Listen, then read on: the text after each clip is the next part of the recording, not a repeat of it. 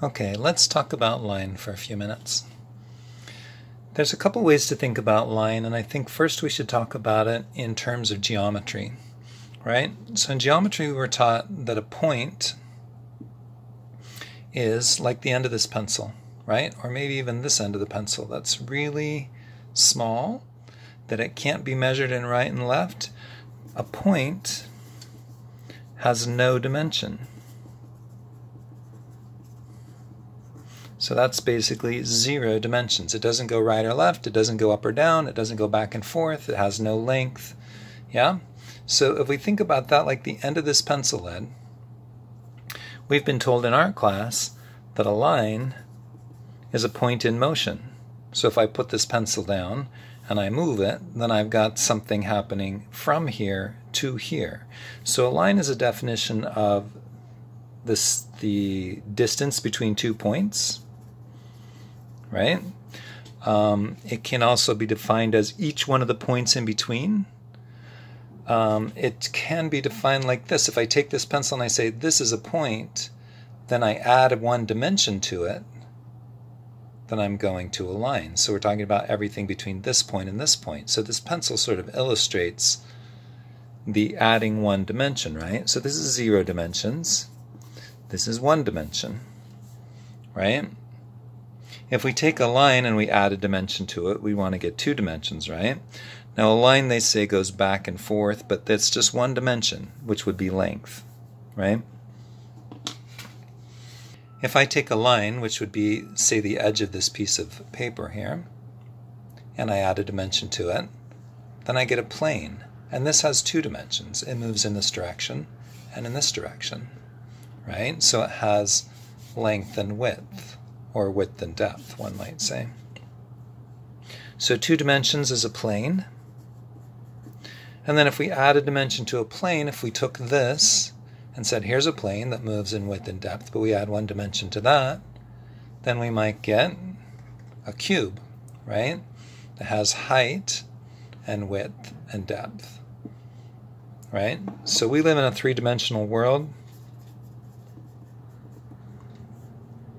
but we don't always see 3 dimensions, right? So we have something called elevation drawing. Elevation drawing is a 2-dimensional depiction of a room or a floor plan, right? So it could be a wall. If we're looking at a wall, let's say we're looking at a wall in school. If we look at the back wall here, and there's a window here, and there's a window here, and there's a desk right here, the desk would be depicted very flatly, something like this, right?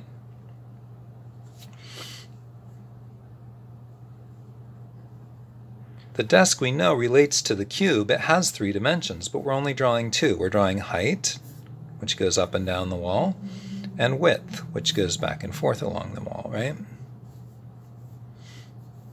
So we can get the height and width of each of these windows, but those windows actually have a sill to them too. There's a depth to it, right?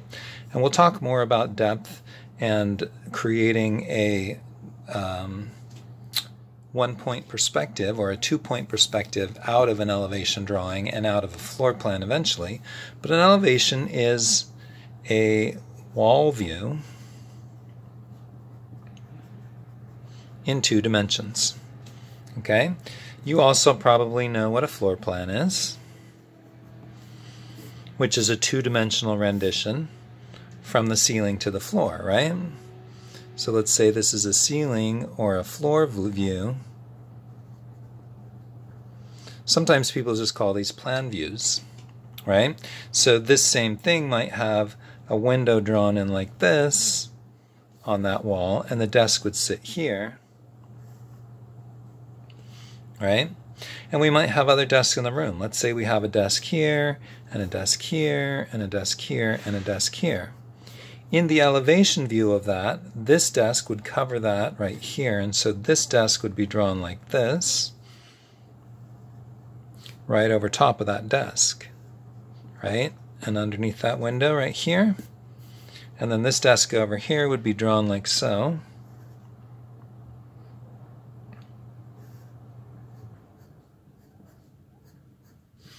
And then these desks would overlap that. So we wouldn't see this desk behind that desk, because this desk here, if I were standing here and drawing an elevation view towards this wall, right? So I'm thinking about, this is you looking down on me. These are my shoulders, and this is my head. This is my viewpoint going towards this wall, right? So there's the windows here. And here's the windows in elevation view, right? So we do have, in the industry, two-dimensional plan views or elevation views of what we're looking at. So learning perspective is learning that there's different ways of showing things. There's also three different types of perspective, right? So there's isometric perspective, for instance, and there's true perspective, which are things that we're going to learn.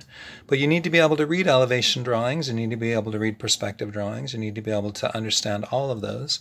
So we'll be talking a little bit about that throughout the quarter. In art school, another way that we talk about line is line quality. So quality is a tricky word, right? You always hear the word quality used with line in art school, line quality. But does that mean that one line is better than another? Can we have high quality and low quality line? Are we prejudiced about different kinds of lines? What kind of qualities can a line have? We know that a line can be thick, and then we go to the opposite of that and we say thin, right? We know that a line can be dark and light. We know that a line can be straight and curved. So these qualities of a line are not talking about whether one is better than the other, right? But one might say a line is good if it's doing the task that we wanted it to do, right? So what did we mean to do with it? That's why we want to train our hand, right, and our eye to be able to have a line do what we want it to do. Yeah, there's a lot of people who say, I can't draw a straight line to save my life, right? Well, why would you want to? If your line doesn't have a little wobbliness or shakiness, should we put wobbly and shaky in here? Are those bad? What's the opposite of that? Confident? Right? Strong line, maybe? Is this a weak line? I don't know. Is there a hesitant line?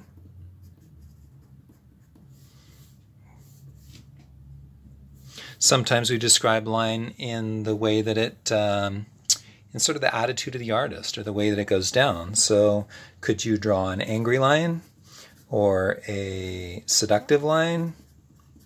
Or could you make a caffeinated line? An agitated line? A calm line, perhaps? So all of these are ways of describing line, and saying one is better than the other is sort of moot. There's no point in arguing that.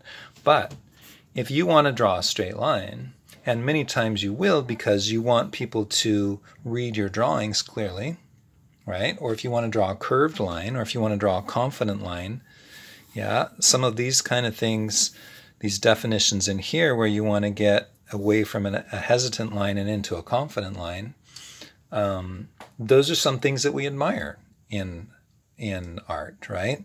Now, we also love scribbly and shaky and crazy and wacky line, right? So these we might say are more expressive, and art is always a balance between control and emotion, let's say, or between what I like to call balance, harmony, unity, and interest, dynamic, right? If you go too far on the interest and dynamic side, then you get clutter and chaos and mess. And if you go too far on balance and harmony, then you get boredom, stasis. Someone might say your drawing is dead, right? So if it's too boring, we want to add interest and dynamic. So it could be that we get too much structure and too much harmony and too much balance. We want to go in and we want to do a little bit of scribbling, eh? Or it may be that we have too much clutter and chaos and mess and we want to get balance and harmony and unity, because we want to have a very good balance of these two things, right? So we would say good drawing would have a contrast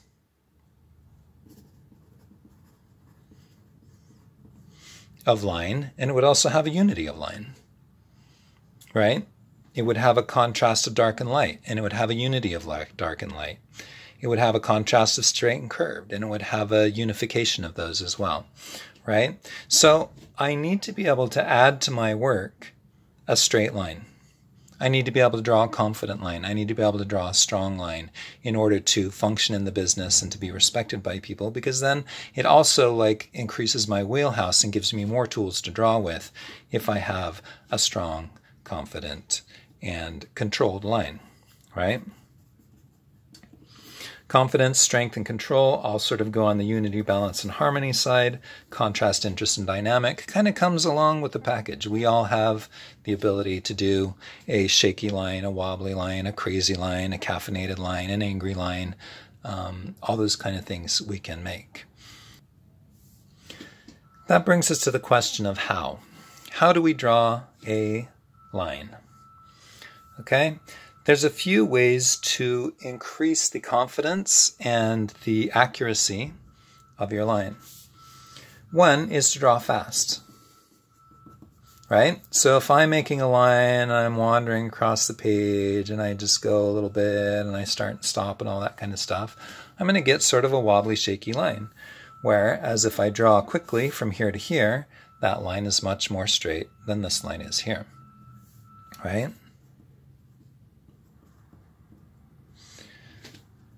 We also, as we define line as being the distance between 2 points, we can talk about a goal. So if my line's to go from here to here, so I have much more chance of hitting this point if my eye is on that point. Therefore, what I do is I put my pencil at the beginning point and I put my eye at the end point, and then I draw towards that. This is a very good exercise for you, and it's a very hard habit to break, looking at your pencil point as you draw. So you've been doing dot to dots since you were 5 or 6 probably, or even younger. And drawing along your pencil line and looking at your pencil as you go is sort of like driving and looking at the wheel of your car, right? You can't do that. You have to look up ahead of you straight down the road at the place where you're going, and then you'll drive much straighter down the lane. So give yourself a point to work towards, put your pencil here, put your eye over here, and draw towards that point. The other thing that I do to make a straight line is I do yoga, actually, which may sound kind of silly, but you've got to be able to relax, right? Yoga just means breath. So one way to relax is to take a deep breath. If I take a deep breath, then I get physically into my body and I feel more comfortable. I feel more present. I bring my attention to the paper. I take a deep breath and I draw a line. It's a much better line than if I draw it when I'm agitated or I'm worked up or that kind of thing. So this relates to the attitude of the artist, right? This relates to the 2 points that we talked about. And these are all ways to draw a better line.